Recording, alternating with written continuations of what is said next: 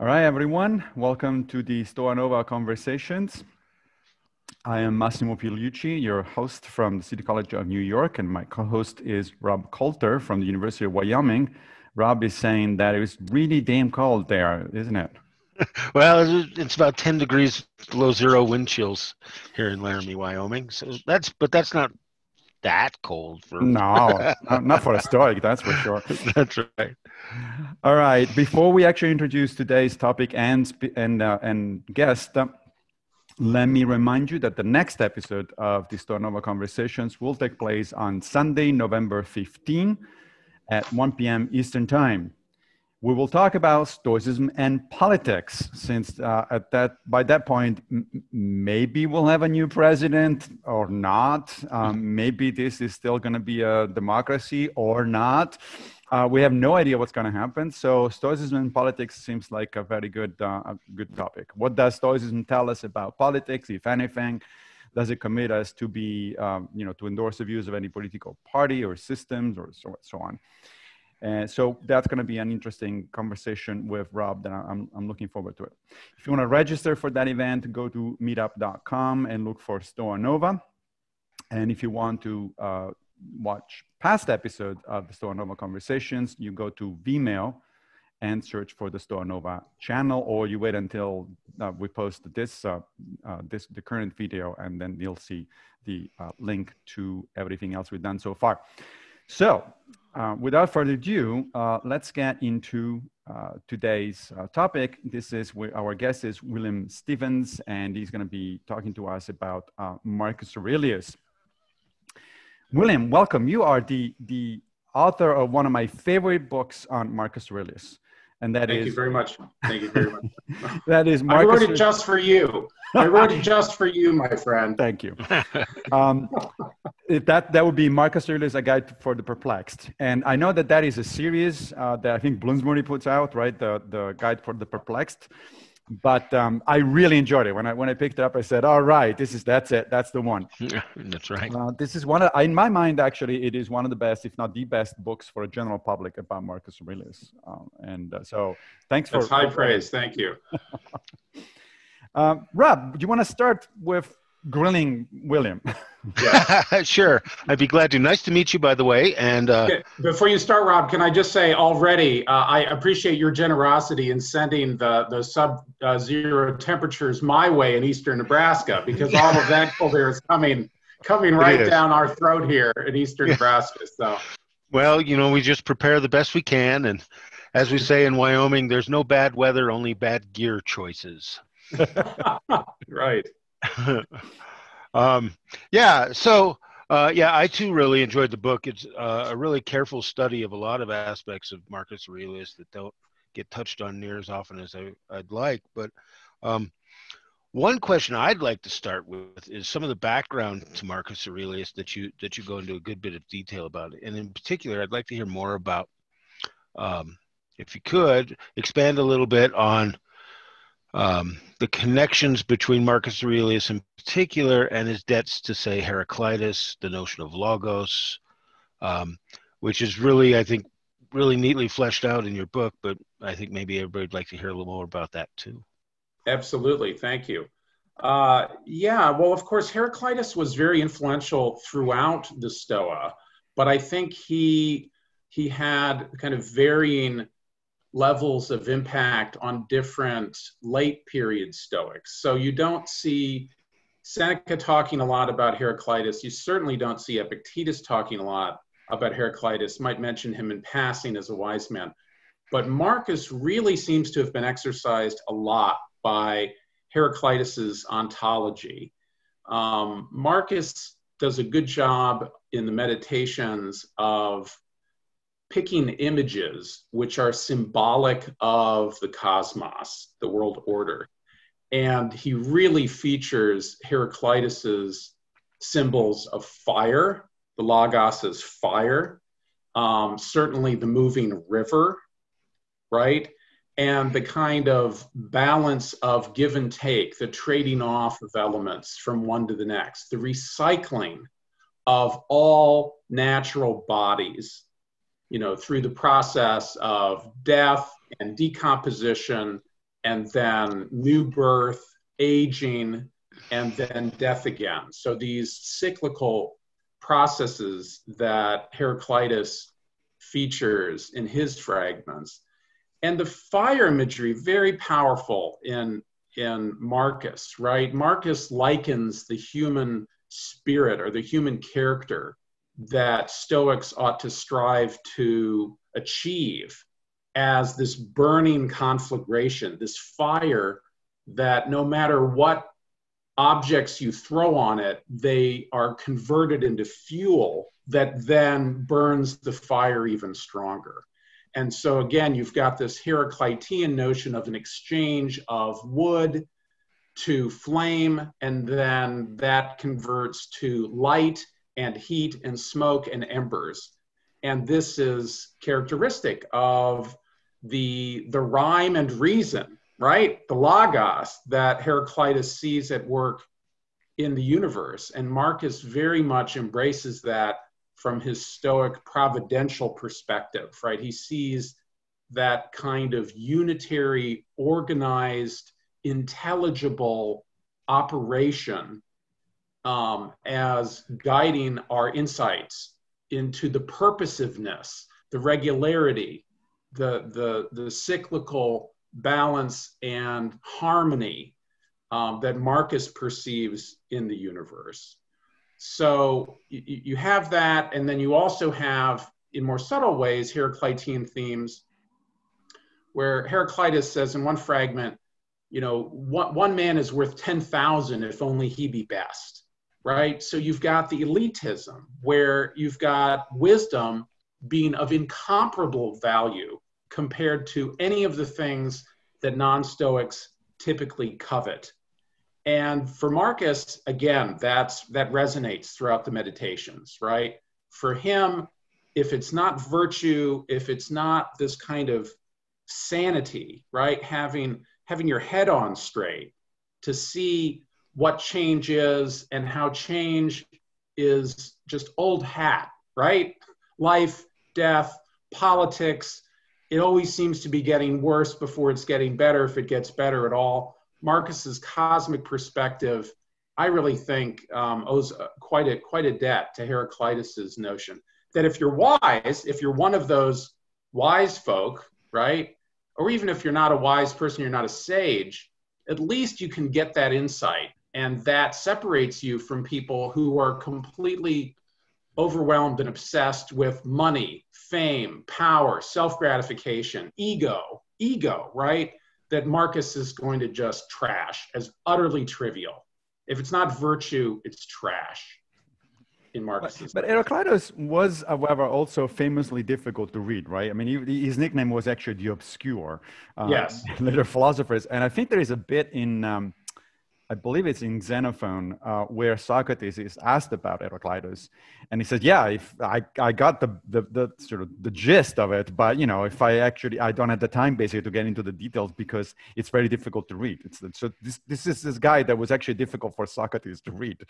Right. So confident, and presumably he was reading Heraclitus's book. Exactly. Right? Exactly. And what we have are just tiny shreds of paper, these tiny fragments, right? Right. So how confident are we, our modern scholars, that we are actually getting the gist, at least, of what Heraclitus was saying? Right. Well, this is a medium in which philosophers thrive because we have license to interpret for our own purposes, right? Right. So we're forced to indulge in interpretation, speculation, and creative understanding of the text that we do have. So again, I'm not suggesting that Marcus had. I don't know whether Marcus had a copy of Heraclitus's book during his lifetime. I don't even know, but certainly within the Stoic tradition, Heraclitus has been embraced as presenting a kind of ontological view, which resonates with the Stoics and the notion of this craftsman-like fire out of which things coalesce, and the river analogy, right? You can't step into the same river twice. Marcus very much exercised with this notion of transience, temporality, impermanence. and what kind of wisdom that should inculcate in us if we understand that properly. So at least in interpreting Heraclitus in those ways, he puts Heraclitus to his own sort of philosophical use, I think. So one of the things that struck me as interesting in Heraclitus, and then, as you said, the effect that he had on the Stoics, is that, so the way Heraclitus looks at things is what modern philosophers call sometimes process metaphysics. Yes. Right. So as opposed to object-oriented metaphysics. So the world is not made of stable objects, it's made of processes. And sometimes we don't realize that there are processes just because they occur at a too slow or too fast of a pace compared to the ability of human beings to observe. You know, the typical example being mountains. Mountains are not stable objects. They rise over time because of tectonic movements, and they are raised over time because of erosion. But of course, during a lifetime of a human being, they hardly change at all, except for, you know, with few exceptions.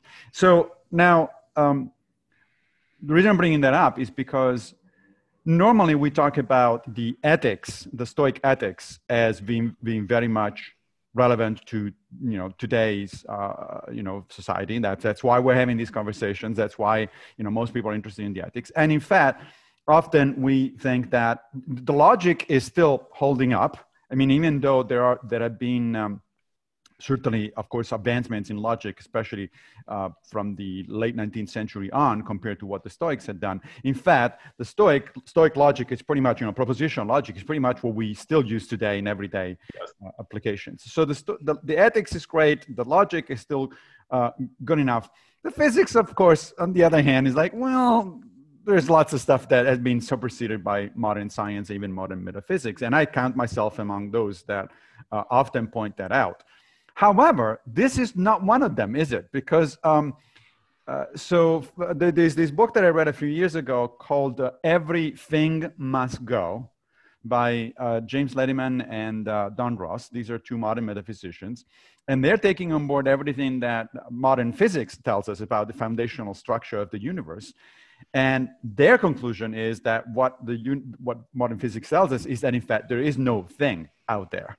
That even particles are not things in the way we tend to think of them. They're actually made of processes. And they push this to the point where they say that really nothing exists other than fields and you know, which are dynamic processes. They're certainly not objects. Yes. So if that's true, that sounds to me like that is one area of Stoic metaphysics, in fact, predating the Stoics, really, because we're going to the pre-Socratics, that really has survived pretty well to today, right? Yes, and again, it depends on how comfortable we are being elastic in our interpretive framework when we talk about things like pneuma, right?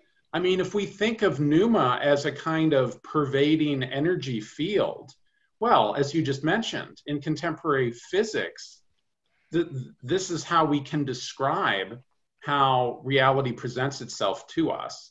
And you mentioned mountains, but I just saw a fascinating little story about starfish, right? So now we're talking about living things. Although I wonder if one could argue from a Heraclitean perspective that anything that moves is alive in a way, because it has that kind of self-motive power, right? Yeah. But setting that aside, with the time-lapse photography, you know, you watch starfish on the seafloor and they don't seem to be moving at all. Or if they're moving, they're only moving a tiny bit.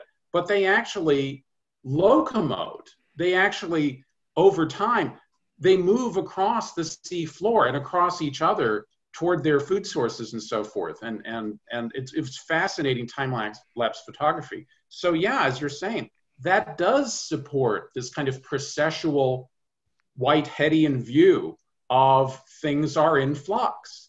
And I think this resonates very strongly with Marcus, even more so with Marcus than with the other Roman Stoics. You don't get this sort of thinking with our little discourses from Musonius Rufus, right? No, quite. Definitely not. And Epictetus emphasizes the providence, but he's not into this. I mean, he does recognize the cyclical nature, and he does talk about death, and that's why it's not to be feared, because it's natural and necessary and recycling. But Marcus seems to be particularly sensitive to these processes. His example with beautiful things that people don't recognize the beauty in their necessity. Baking a loaf of bread, and then the top of the bread starts to crack. Recognizing the cracks in the loaf of bread, which is ingredient to the process of baking. Recognizing those cracks, not as an imperfection, but as a feature of what it is to create bread, which is then going to be consumed by us, right? And made into fuel. So yeah, there's a lot to this Heraclitean monism, as you were describing. And I think also this supports a kind of monistic view that reality is basically unitary, it's singular, in contrast to the atoms, right? The billiard balls bouncing together, right? Infinite number and infinite void. Marcus doesn't go for that. I mean, that might be, you know, he considers that as a metaphysical possibility, but he doesn't seem to think it's likely. It does the kind of teleological purposive orientation that he thinks is especially valuable. That's great, and leads me to something I'd like to push you on a little bit with regard to that. You seem to read the sort of famous God or atoms passages as the contrast between holism and pluralism. And I wondered if you could maybe articulate that a little bit more, how you get the holism, tie that in with the process stuff that you were just mentioning in a little more explicitly. And then I wonder if you could say how you see the implications of that dispute that seems to be going on in some passages of Marcus, and what he takes that to mean for the ethics. Right. So Marcus, his method is very, as metaphysicians would call it, very mereological. He practices mereology. Meros is Greek for part, right? So examining a whole and then literally analyzing it, right? Analysis is to break down into parts. So when you take a whole and you analyze it and you break it out into its constituent parts, its component parts, then you understand the relationship between the whole and the part, the whole and its parts of that particular object. Marcus does this with everything. He does it with the entire cosmos. The cosmos, nature, the world, is composed of mountains and continents and planets and stars. But on Earth, myriad species. So human beings, ants, bees, dogs, cats, cows, sheep, fish, birds, right? And they're all busily doing their thing, right? This is Marcus's teleological view. They're all doing their job. If you watch ants scurrying on the anthill, bees working the hive, these are examples of cooperativeness, right? Cooperation, which Marcus thinks human beings must also perform in order to do our job. So this is at the kind of ecological, right? And in terms of the biosphere, you've got the one biosphere, right? And you've got the many, many different species with countless numbers of specimens, individual organisms within each species. And of course, Marcus didn't know, presumably, that there were millions, but would he be surprised by that? Who knows, right? We're still cataloging species. So then within the human community, right, he takes that image of the bees in the hive. You've got the hive. What doesn't harm the hive doesn't harm the bee. So this is his communitarianism, right? Each part contributing to the overall good. And we've got this same kind of holism and mereology at work with the human body, right? We've got all of these different cells, and our cells are constantly being replaced. So here's the Heraclitean notion of the only thing that doesn't change is that there's always change. Everything is always changing, and that's the one constant, logos. Logos gets that. So we're replacing our cells in our body all the time over years, right? Sloughing off skin over what, 6-7 years time, replacing it with new skin. And at the level of organs, if we get our foot infected by stepping on sharp objects, thorns, gravel, whatever it is, and we cut our feet and we get an infection, what's the relationship of part to whole? Well, the foot exists for the sake of the body, not the other way around. And so if the body gets infected and the only way to save the whole body is amputation, then you amputate the foot. And then it doesn't serve the purpose of a foot anymore. And so it isn't a foot anymore. It's just a chunk of meat that used to be attached to a living organism. Yeah, that makes a lot of sense. But in the book, at some point, I think, if I remember correctly, I should have checked my notes actually, but if I remember correctly, you go into these several examples in which Marcus Aurelius, in particular, although is not doing there anything that earlier Stoics, including Zeno himself, didn't do, is coming close, if not the outright commits a logical fallacy known as the fallacy of composition. That is, it looks at the properties of parts and infers from those the properties of the whole, or vice versa. And that kind of stuff actually we recognize today just doesn't follow, right? The obvious example would be there are intelligent organisms in the universe, therefore the universe itself is intelligent. Well, no. Unless you mean that in the trivial way that, I'm calling the universe intelligent because there are intelligent beings in it. Okay, fine, then it's okay. But it's not a property of the universe as a whole. How does that work out with Marcus? Right. So the thing about the fallacy of composition and division is you're right that sometimes they're fallacies, other times they're not. It really depends on the particular argument, right? So take the cells of the body example. The cells of a human body are physical. Therefore, the body as a whole is physical. Does that commit the fallacy of right? Composition? In that case, no, it doesn't. No, in that case, no, it doesn't. Right? Mm-hmm. But then if we say, well, my shirt is black, therefore the atoms that make up my shirt are black, that would be the fallacy of division, right? So this is why in the book, I kind of hedge on that, because it really seems to me we have to look at each argument and be careful and discerning whether we think it's a fallacious inference or not. And his example of the bees in the hive, that's a particularly good one, right? And clearly it's bad for the bee. If the bee on its journey collecting nectar, if it were to suffer damage, get injured, or even get killed, would that be bad for the hive as a whole? Well, the hive is going to be resilient enough that if it loses one drone, one worker bee, it's going to be okay. But clearly, from the point of view of the individual bee, that's a bad thing. And so, I mean, I don't know, just to anticipate your discussion next week in the political context, contemporary, Americans in the West, we think that individuals do have rights. This is a long-standing tradition. But, given my own study of virtue ethics, this notion of individual rights really kind of fragments the community and understanding its responsibilities, what makes for a thriving community, in ways that I think that maybe some figures like Marcus and more organic thinkers that at least reflect on the relationship of living wholes and parts might not. So your point about the universe is well taken, right? I mean, we could resist or be quite skeptical that the cosmos as a whole is an intelligent being.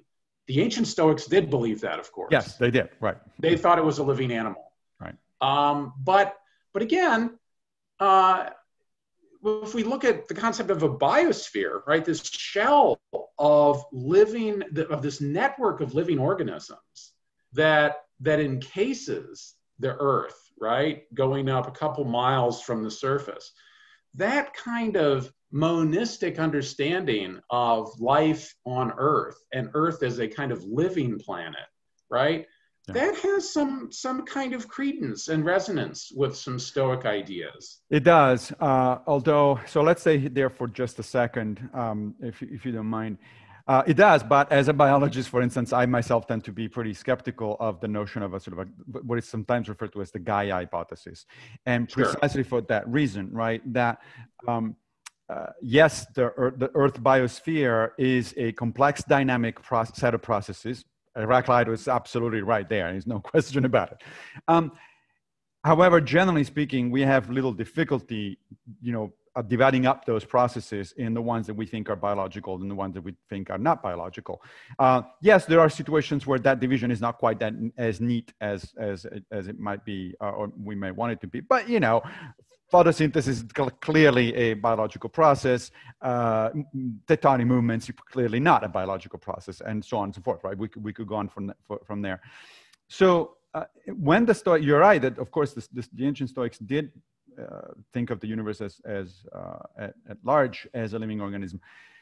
And they do several times. Sometimes, for instance, I just reread recently Cicero's On the Nature of the Gods. And in book 2, he actually presents several arguments that the ancient Stoics, going back all the way to Zeno, Cleanthus, and Chrysippus. He presents several arguments that the ancient Stoics deployed to that effect. Some of those arguments are, in a sense, a composition kind of arguments, but they also had other arguments which we may or may not today think of as good ones. Like the classic example is an argument from design, which you actually find also in Epictetus. In the Discourses, it basically puts out an argument, what we call an argument from design. Now, nowadays, argument from designs don't fly very well. Not after David Hume and Charles Darwin. But at the time, quite honestly, I would have been on the side of the Stoics and not the Epicureans, because it was like, yeah, that makes a lot of sense to me, on the basis of what I know. So my point being, I guess, is that one way to, going back to Marcus, one way to discriminate when the argument based on analysis of parts whole relationships may or may not be fallacious is, well, what else are you bringing to the table? Why do you think that you can make that inference from the parts to the whole, or vice versa? And if you have additional arguments, then that's actually that reinforces your point. If your only argument is one of composition, then it might be shaky. Yeah, that's fair enough. That's fair enough. For Marcus, often I think the mereological arguments are aimed at reinforcing his view. If it's not virtue, it's junk, as I call it in the book, right? And even that, you have to qualify a little bit, because he does have an appreciation for these natural processes. That he has an aesthetic sensitivity to them. So when he sees the olives hanging, that the blush of ripeness on the olives that are about to fall from the tree, when he sees the flecks of foam on the boar's mouth, or the wrinkled, furrowed brow of the lion, right? Things that people might react to and says, oh, that's gross, or that looks ugly, or that's scary, and it makes the hair of the hackle stand up. For Marcus, again, these are features of the intricate interconnectedness of living animals, plants, species on Earth. And so again, yeah, we don't have to go as far as the Gaia hypothesis as contemporary Stoics interpreting that. And so those things, again, point for Marcus toward a providential view. For us, they might not, but I think that, again, his main emphasis is to emphasize that these transient things that people get all worked up about, fearing lions, thinking about how much money they're going to make from their olive press, right? That sort of thing. It's trivialized and de-glamorized by him in contrast to virtue, which is something that can't be broken down into trivial parts. Virtue does not admit of that kind of dissection, like the beautiful melody, right? The song as a whole, the melody as a whole is beautiful. What is a melody composed of? It's composed of ding, ding, ding. Yep. Individual notes that you don't get all worked up about. They don't move you, the individual notes, right? Right. But you can't do that with virtue. You can't break it down that way. So I think that kind of de-glamorization strategy of Marcus's is rehearsed again and again in the Meditations, and is a useful one, right, for us too, with our contemporary therapies. Yeah. So that brings me actually to a little bit of a general question based on something you point out in the book that struck me as exactly right, but I'd like you to elaborate on it. That is, Marcus is often considered not really a philosopher, right? The Meditations were just his personal diary, and he was influenced by all these other people that he quotes extensively, from Plato to Epictetus. It's like, what has he contributed? He's not really a philosopher. But you actually make a point that no, he's a much better philosopher than most people realize, right? Oh, absolutely. Good grief, right? So that would be to argue, if you don't teach philosophy, then you're not a philosopher. I mean, that's ridiculous, right? I mean, so Epictetus, Musonius Rufus, they were professional teachers, if you will, right? Professional Stoic teachers. But Seneca wasn't really ever a teacher. I mean, he tutored Nero, not very successfully, right? In terms of moral formation, definitely not, right? And Seneca had different professions, but no one's who would challenge that Seneca's a philosopher? No, good grief. Marcus, and this is what's one thing that's so remarkable, maybe the most remarkable things about the Meditations. We call it Meditations. In my book, as you know, I argue that it's really misleading for philosophers to really be too comfortable labeling his writings, Marcus's writings, the Meditations, because of course it inevitably connotes or brings to mind Descartes and what he's doing, not in the Discourse on Method, but in his Meditations. This is not what Marcus is doing. So in my book, as you know, I argue that a less distorting way to refer to the writings would be the memoranda. These are things that Marcus is rehearsing to remember. He frequently says, bear in mind, don't forget, keep in mind, right? Recall that. And he's doing that because his job, his full-time job, right, once he becomes co-emperor and then emperor after that, is to run the empire. So he doesn't have the opportunity, even if he wanted to be a Stoic teacher. But were it not for the fact that these writings were preserved for us, we would not have had any idea how deeply and energetically philosophical a thinker that Marcus was. He clearly is a philosopher. He's clearly thinking in ontological terms. He offers a philosophy of time, a philosophy of change. We've already talked about his mereology.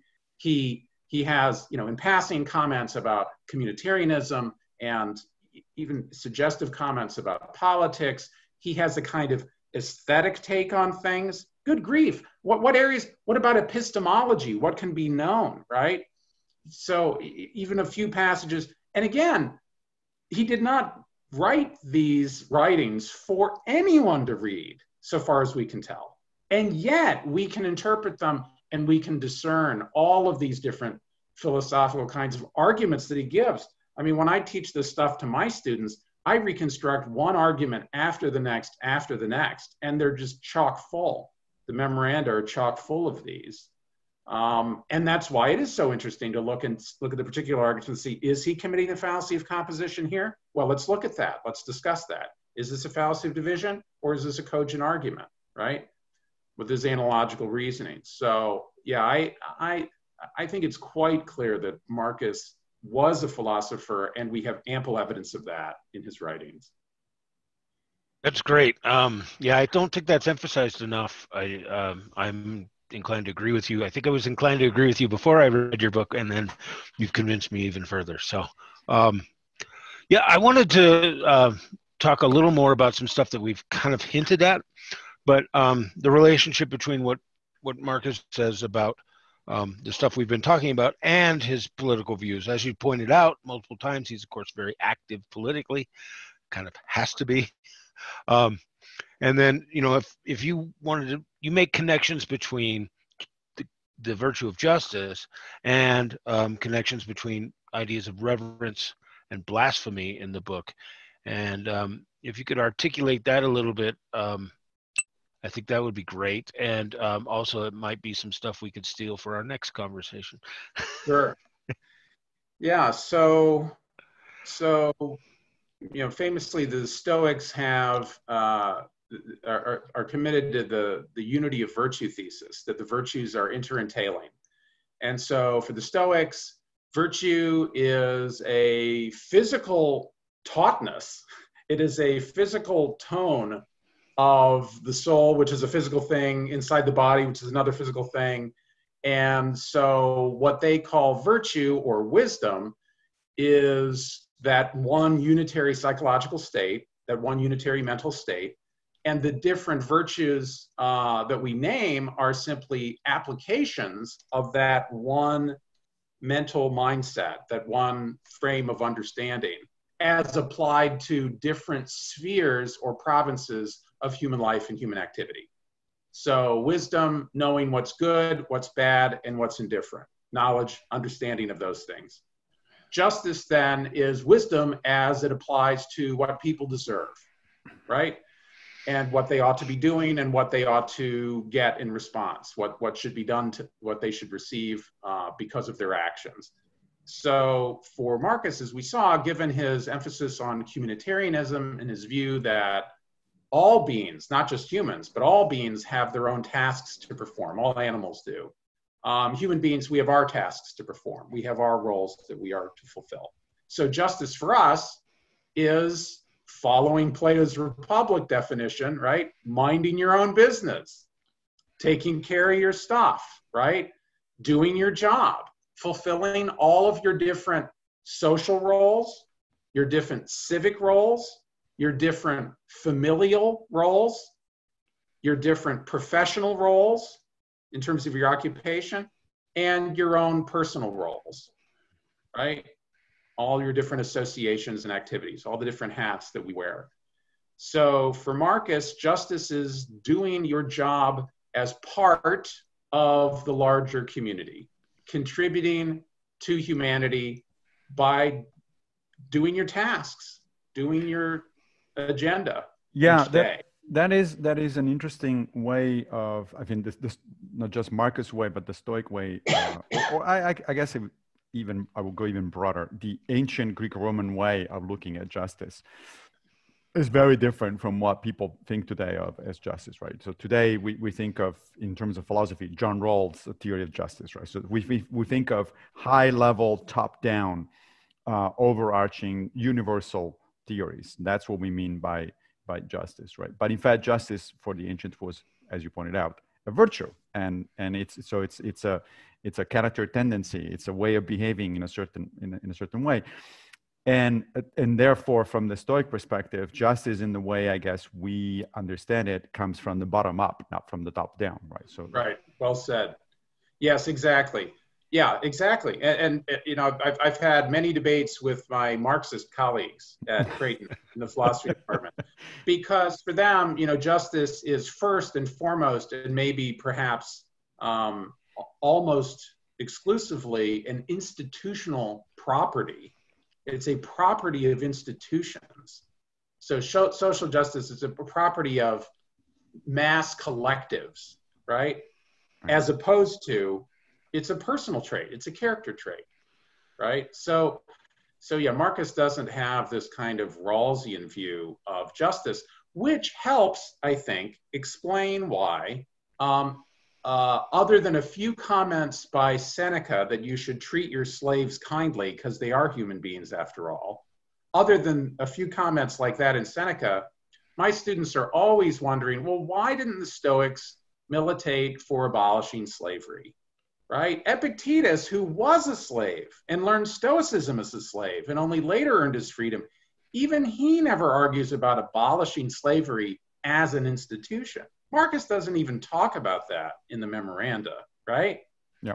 It's a feature of the universe. Of course, there are going to be people who have more political power and those who have less. So it doesn't even occur to them that slavery is by nature unjust and as an institution must be abolished and so forth. Because following Epictetus, we've got a very different notion of what slavery counts as for him. And Marcus doesn't spend a lot of time talking. Although there is I want to actually move on to a different topic in a second, but there are a couple of exceptions, I guess, to that general rule, if it is a rule. One is there is a fragment from Zeno where apparently in the Republic says that slavery is an evil.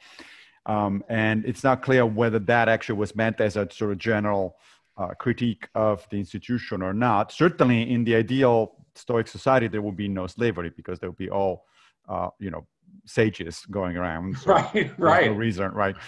The other exception that I guess that not to the concept of slavery, but to this notion that the Stoics focus on their own virtue as opposed to sort of some kind of systemic problems, is the famous protracted episode of the so-called Stoic opposition. These were senators and philosophers, in fact, who were opposed to what they saw as the tyranny of Nero, Vespasian, and Domitian. In fact, if you want to go even earlier than that, Cato the Younger's own, picking up arms against Julius Caesar because he saw it as a tyrant. So there is an issue. There is some notion there that if there is something at a systemic level that is not working well, you do need to work on to fix it, even to the point of actually picking up arms. In other words, violent revolution. Yes, but notice that even then, that's the decision of an individual person. So, yes. So if you value justice, if you value virtue above all else, as Stoics do, and you value virtue as one application of your wise and virtuous understanding of how to live, then that's going to naturally manifest itself in your actions. Right. And so you're going to oppose unjust behavior wherever you encounter it. Whether it's a shopkeeper cheating you out of, shortchanging you, or something as extremely dangerous as dealing with an autocrat, dealing with the tyrant, like Emperor Trump. I mean, sorry, yeah, right. Sorry, mental slip there. Okay. Absolutely, yeah. Since we're talking about Marcus, and you're reading a book about him, I can't help but asking, well, I could help myself, but I'd like to ask you, what did you think of Gladiator, the movie? And particularly, you think that the if you've seen it, I assume you've seen it. And in particular, well, I've seen it. It's in the appendix of my book. Oh, that's right. See, there you go. What there are you go. Talking about? It's my dementia, man. Dozens of times. It's my dementia. I teach it in my Stoicism class. Yes. There you go. Yes, So you're particularly with the movie. Yes, then you're particularly well positioned. Forgive my dementia. So you think of Maximus as kind of a Stoic in training? Yes. Yeah. Yeah. So that's what I argue. So I wrote a piece on Maximus long ago as a Stoic figure. It's a story about his development and advancement, his coming to understand how he fits in the world, and actually his own challenges to justice. This is a nice segue, right? How does Maximus understand what he owes Rome after having been stripped of his status as a general? Then then he's to be executed, but he focuses on what's up to him, and he defeats the Praetorian guards who are about to behead him, and he kills them, and then he's fleeing and he rushes back to Spain to try to save his family, but he doesn't get there in time, and his wife and his son have been butchered and crucified and burned and terrible things, and he just collapses, right? He's so victimized by injustice that he becomes a broken man. But in my initial paper about Maximus and Gladiator, I have to give a shout out to my friend and yours, John Sellers, because John wrote a very interesting piece on Stoicism in films, and he rightly took issue with aspects of my earlier paper on Maximus becoming a kind of Stoic hero in Gladiator. And that gave me the opportunity. John argues that it's actually Proximo who says things which indicate a much more Stoic understanding about death and transience and fame. And John's piece was really very good. And so that kind of rocked me a little bit out of my dogmatic slumber in, praising the strengths that I saw in Maximus's development. And so I had to do a much more thorough job of revamping that paper. And so it's that revised paper, which is the appendix of my Marcus book. But stubborn as I am, as academics often are, I dug in my heels and decided to keep arguing for my original thesis. I just tried to do a better job of it. And then I used Proximo and contrast to poke some holes in John's argument. But in any case, Maximus has all sorts of flaws. He does seem to be kind of petulant. He does not respond at all as a Stoic in sort of understanding himself to be a victim of injustice. But this is the beginning of his Stoic education, or so I argue, as he then initially is just sort of indifferent and complacent. He's taken as a slave and he refuses to fight when he's being rated on how good a gladiator he's going to be. The Oliver Reed character Proximo says, his time will come. You don't need to beat him up anymore. And slowly, Maximus's virtues, not only his martial valor, but his discipline come back to him after he scrapes off with a sharp stone the SPQR tattoo from his shoulder, right? He denies his identity as a Roman soldier and embraces his new role in a very Stoic way, right? As Epictetus would say in the Enchiridion 17, right? He embraces his new role now as a gladiator, and gladiators are slaves. So he's like, okay, I'm going to be a slave. I'm going to do a good job being a slave. I'm going to be a good gladiator, right? And then his skills in leadership that he'd never lost come back, and he organizes his fellow gladiators, and he starts to recognize that, hey, it's enough. It's enough for I've cried in my soup enough. My watery gruel has enough tears in it. I got to get back in the game here. Who's the guy who did injustice to me? Right? Instead of thinking of himself as a victim, then he starts to see Joaquin Phoenix's character, Commodus, the emperor. He's a tyrant, right? He's an unjust guy, and he's doing all sorts of harm, not just having murdered my wife and son, but he's a tyrant for all of Rome. He's a cancer that has to be surgically removed from the body of the Roman politic. So he's got to come down. And then the plot unfolds, and he meets with Commodus's sister, who he had a relationship with long ago before he got married and all the rest. And he meets with Derek Jacobi's character, Senator Gracchus, right? If I'm remembering right. And they plot, to take Commodus down. And he recognizes that, it's not just vengeance, although there is some of that. He is going to get his vengeance to the end, but he recognizes that it's bad for all Romans for Commodus to rule. It's unjust. He's an unjust tyrant. He has to be removed. He's the man to do it with some help. So we are getting close to the hour. I think that Rob is going to ask you one more question, and then hopefully we're going to have a few minutes for Q&A. If people are interested in asking questions, I see already one hand up, but raise your virtual hand, not the physical one, because I can't see everyone. So Rob, you have the last question before the Q&A. Yeah, great. I really wanted to say I appreciated all the time you've given us to answer a lot of these questions and stuff, but it's my understanding you're working on a new book on Epictetus. Could you give us a little bit of highlights of that, or general direction you're going, or something like that? Whet our appetites. I'm happy to, Rob. Thank you. Actually, I have 2 books on Epictetus that I'm working on. One of them I'm co-authoring with my colleague Scott Aiken at Vanderbilt University. He and I are writing a new commentary on Epictetus's Enchiridion. Nice. I've written a new translation, and he and I are writing commentaries on each of the chapters of the handbook, and that's going to be published by Bloomsbury. We hope in 2022. That's our target for that project. So that's the co-authored book on Epictetus's handbook.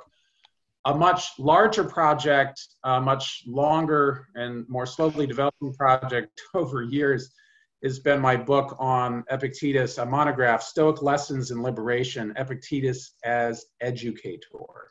Mm-hmm. So what I'm doing in that book is examining Epictetus's pedagogical strategies. There are 7 different themes that he practices, that he repeats in the discourses and the Enchiridion. And so what I do in that book is I focus on 7 different lessons, as I call them, that he tries to impart to his students. So after an introductory chapter laying out the relationship between Musonius Rufus, Epictetus's teacher, and Epictetus, and then his student, Arion, who's the author of the discourses in the handbook, I've got 7 other chapters. So it's an 8-chapter book. The first theme I examine is the interrelationship between freedom, integrity, self-respect, and happiness. Nice. In the next chapter, I contrast real versus fake tragedy with real versus fake heroism. He extols Socrates as his favorite hero in the discourses, and he debunks the notion of classic Homeric heroes like Achilles or Agamemnon as heroes. Epictetus has a conditioned view of people like Odysseus, for example, as candidates for heroes. Heracles, definitely a hero, but Socrates and Diogenes, of course, the Cynic, are his biggest heroes. So I talk about tragedy and heroism in that chapter. I have a chapter on the instructive roles that animals play in Stoic education. And I trace these. Epictetus has tons of these, but you also find them in Seneca. You also find them in Musonius Rufus. And in an indirect way, Marcus has a couple texts about that. So that's a chapter that I'd previously, or a book paper that I'd previously published that I'm fitting into this book structure as well. I also have a chapter on athleticism, sport, and game playing as analogies for striving to become virtuous, exercising the mind, becoming a kind of Stoic athlete of the mind in contrast to an athlete of the body. I have a chapter on place, time, and progress in the journey to self-realization in Epictetus, his notion of travel and providence. And then also another previously published paper on death, how to live with death fearlessly and how to exit life fearlessly. Epictetus's thanatology, as I call it, his account of death. And then the last chapter is how teaching wisdom is a vital means for the Stoic sage to love others. So the relationship between love for the Stoic sage and teaching, pedagogy, which is what Epictetus dedicated his life to, right? So those are the 8 chapters that I rough out in the Stoic Lessons in Liberation book. Wow. That sounds super interesting. That sounds super interesting. I'm really looking forward to seeing that. Oh, I'd like to get it finished one day. I really would. Yeah. Yeah, that's the first step, I guess. All right, we have a few minutes for Q&A. The first one in line is Scott. Scott, go ahead, unmute yourself and ask your question. Thank you, Massimo. Thank you, Rob. As always, William, great to collide with you in your work. My question is very practical. For those of us that are amateur students of Stoicism, not taking it from an academic point of view, what are your recommended sources for meditations, the fragments of Heraclitus, and Epictetus? You mean the texts? Which translations? Yeah. Oh, well, gosh, the Meditations in particular has dozens of translations. Lots of people, different people have translated it. And I think it's very instructive when you're reading Marcus to actually read several different translations, because many of Marcus's texts are very telegrammatic. They're very brief. And so they by their very nature, they're very kind of open textured when it comes to interpreting them. I can tell you that the translation that I require when I teach Marcus to my students is this Gregory Hayes translation in the Modern Library. I found that to be quite nice. But gosh, I mean, there's the Oxford Classical Text, Wordsworth Classics. This is Chris Gill and Robin Hart, as I recall. Yeah, I did a book review of this when it came out. I think generally the more recent a translation, they tend to be better than ones that are 50, 60, 80 years old, right? But for Marcus, yeah, read a couple different ones. Any of those three, I think, would be fine. For Epictetus, I've been using the Oxford. Whoops. I've been using the Oxford World Classics. That's a recent translation. This is again Christopher Gill and Robin Hard. But that said, I have to say I particularly like the kind of translation style that Robert Dobbin has. He will take some liberties with the Greek, but this is the Penguin edition. The shortcoming of this edition is that it is just selected writings. Right. He has all of book 1, most of book 2, some of book 3, and only a tiny bit of book 4, and then all of the handbook. But Dobbin's translation, he's a very graceful translator. He really makes Epictetus very immediate, I think. For a complete edition, yeah, you can't go wrong with the Oxford. And actually, one thing I can report is that Robin Waterfield, I just found out recently, is doing a new translation. Do you know this, Rob? Robin Waterfield is doing a new translation of Epictetus for, I think, University of Chicago Press. That sounds right. So looking forward to that. I mean, Waterfield, again, is a very kind of fluent translator. So he's gonna, I expect, it'll be a very readable version of Epictetus. So it'll be interesting to see what that's like. And then you got the latest translation of Musonius Rufus is this nice edition by Yale University Press. This is Cora Lutz's translation of Musonius Rufus, hardback. I don't think it's available in paperback yet, Scott, but I haven't even looked at this yet. I know the Lutz translation, but this is now available. And I believe there is going to be a new translation of Musonius Rufus's lectures and sayings, perhaps by Penguin. I believe there was a graduate student of John Sellers who was going to be doing this. That's the last I had heard. I don't know if Massimo can confirm that, but nice to have an accessible version of Musonius Rufus. Yeah, and then Seneca, is that right? Yes, I think that's right. I heard John mentioning that very recently. So yeah. Yes. Yeah. Mm-hmm. So and then for Seneca, well, the University of Chicago translations of Seneca are quite good.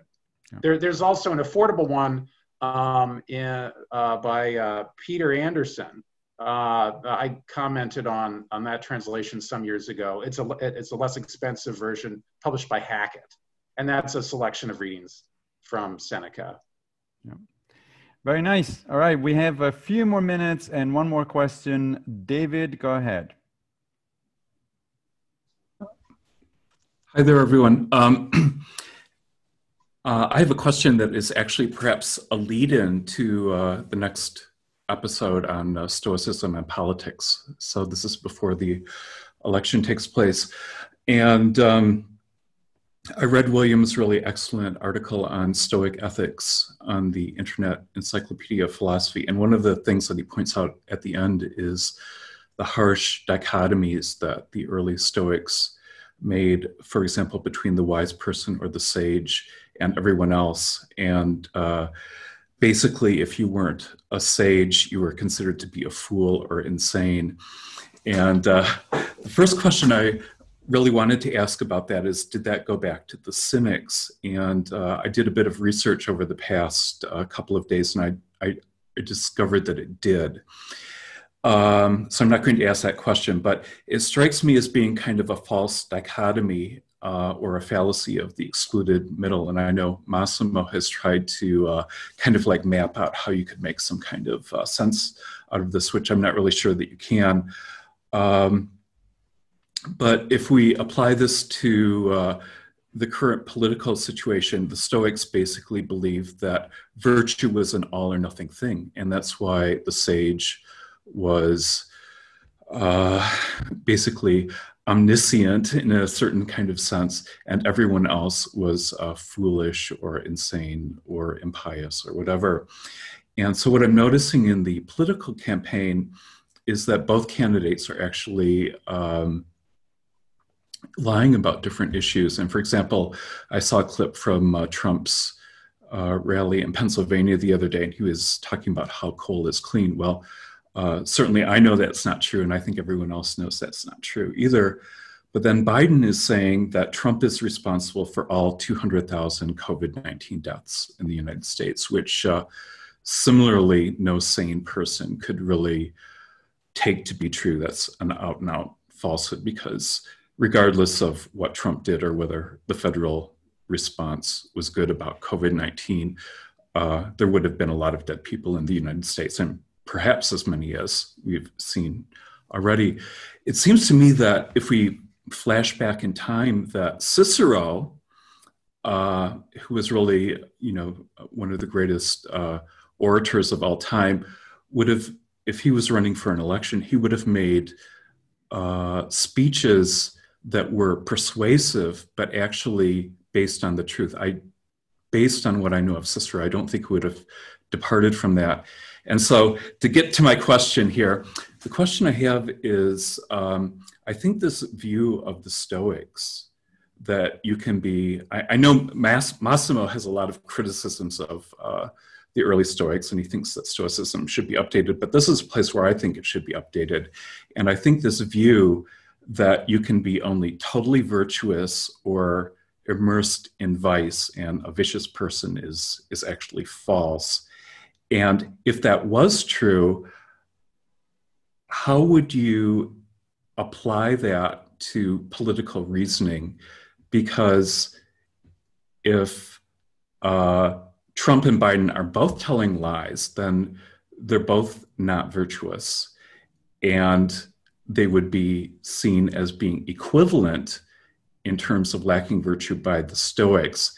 And I'm wondering how you would reconcile that with the actual reality of the situation. So that's my thought. Right. You can all go at it. That's all I have to say. Thank you. Well, I'm going to have William go at it, except for pointing out one tiny thing, which is actually the Stoics themselves don't think that lying is always unvirtuous. Both Epictetus and Seneca say that sometimes you have to pretend, especially with people who are not in Stoic training. If somebody expects you to grieve externally, you should grieve, even though internally you shouldn't, for instance. And that's a form of lying, but it's a form of pro-social lying, as actually modern psychologists point out. That is, it's something that you do because other people expect you to do it, and you want them to feel better. It's about them, not about you. But other than that little bit about the lying part, okay. William, you got a few minutes to wrap it up, and we'll see. So I'm curious, what do you think about it? Yes, well, a very good question. Thank you, David. I might take issue with you, Massimo. I'm not sure that I would describe that as lying. There is a kind of duplicity or an outward versus inward, but we set that aside. Of course, the early Stoics did use an image to try to defend that harsh dichotomy. Namely, if you're in the ocean and your head is below the surface of the water, it doesn't matter whether you're 2 or 3 or 6 feet down or 10 or 50 fathoms below the surface of the water, you're going to drown either way. And so that's the parallel to being foolish. Being a little bit foolish means you lack wisdom a little bit. That is, you're even if you're closer to virtue, you're still going to drown when your head is below the surface of the water. You got to get your head above the surface of the water to breathe. That said, I don't think that harsh dichotomy was a stumbling block at all for any of the late Stoics. The Roman Stoics did not worry about, sage versus fool. For them, look, we're all fools. So in terms of strict theoretical consistency, we can maintain that dichotomy and just say, look, there are no sages. Even the Stoics thought, well, maybe Socrates was pretty close, but Socrates, of course, came before Zeno even founded the damn Stoa, right? So if he was a wise person before there even was the concept of a Stoic sage, who's to say? The important thing for us is that Stoicism helps us live better lives now, right?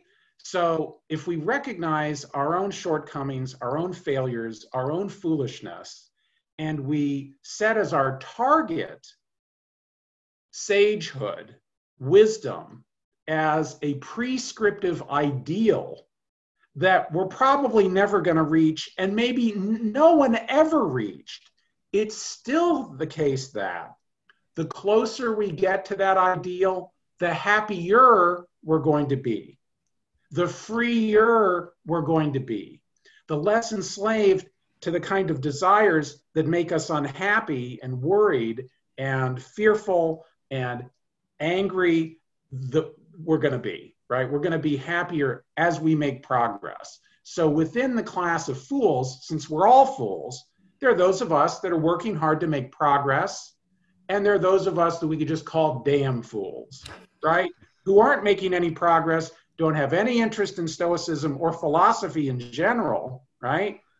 And who are just wallowing in their false beliefs and their negative emotions, their pathe of fear and envy and jealousy and resentment and greed and trepidation and all the rest. And then there are those of us who are slowly making progress by getting angry less often, by experiencing anxiety less often, because we're taking these Stoic lessons to heart and we're applying them in our lives.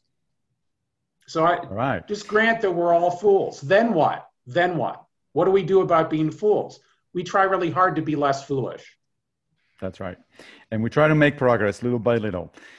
All right. Thank you very much. We have gotten to past the end, actually, of the hour. That's okay.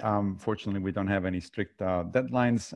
Let me just thank our guest, William Stevens, the author, among other things, of Marcus Aurelius, A Guide for the Perplexed, and a bunch of stuff coming up, apparently, about Epictetus at some point. William, it was a pleasure to have you here. Hopefully, we'll have you again, especially when your next books come out. Let me also thank my partner in crime, Rob Coulter, out there in the colds of Wyoming. Bundling up. And let me remind everyone that we will be back next month on Sunday, November 15th at 1 p.m. Eastern Time, and we'll talk about Stoicism and politics. What does Stoicism tell us about modern politics, if anything? Not at all coincidentally, that will be a few days after the US elections. So it's going to be interesting. Yeah.